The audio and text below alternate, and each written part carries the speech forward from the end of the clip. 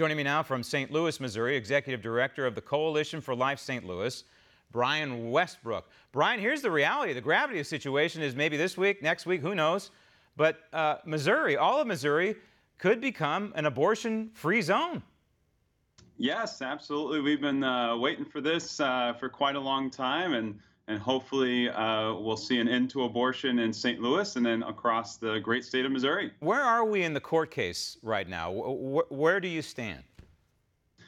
Sure. So the court case is a lawsuit filed by Planned Parenthood naming the Department of Health and Senior Services and the Attorney General. And so they're suing the state, hoping to continue their license to continue their abortion business. And so their big argument is saying that the Department of Health and Senior Services doesn't have the authority to withhold a license simply because they have an investigation going on into some of the, possible malpractice things that are going on. But we're talking about health code violations, right? I mean, that's what this comes down to. Absolutely. So we heard from Governor Parsons that specifically there were several cases where women would come back to Planned Parenthood still pregnant after having an abortion done. And then we do know that since 2009, we've seen 74 ambulances leave this abortion facility, medical emergencies where people have been transported to the hospital from this facility. And so they were just trying to figure out and get to the bottom of this. And one of the things they're asking for is to interview all of the abortionists, the doctors who work at that abortion facility. 5 of those individuals have refused to come forward and talk about many of these medical emergencies that are happening. So this is something that might drag out a little bit longer, may not get a resolution this week. How did Missouri get to this point where, if it was only as recently as the 1980s where there were around 30 or so abortion clinics in Missouri. Now you're down to 1 and possibly 0 by the end of the year, let's say. How did you get to this point? Was it by design?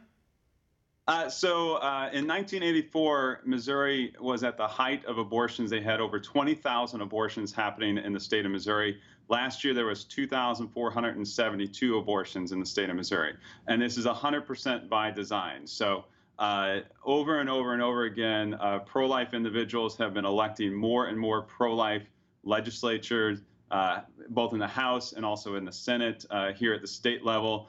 We have probably 5 different conservative lobbying groups, from Missouri Right to Life to Concerned Women for America, and the list goes on and on, groups who are getting politicians elected. And then now we have not just the General Assembly, but we also have the governor's office and also the Attorney General's office. And if Planned Parenthood is not abortioned, if you will, aborted by the courts, there is now a law in place in Missouri that protects life after 8 weeks, right? It's essentially a heartbeat bill?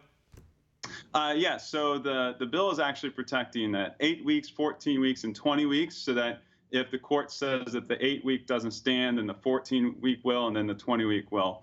And so one of the things we were really excited about is continuing to push this law and make sure that it will withstand the court battles. But one of the most important threats at this moment is what's called a referendum vote. And so many individuals want to make sure that this doesn't become law on August 28th.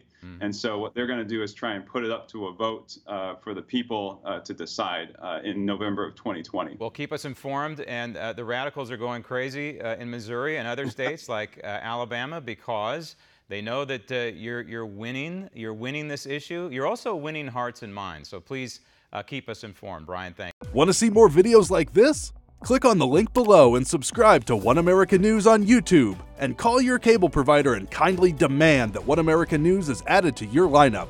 Call and subscribe today.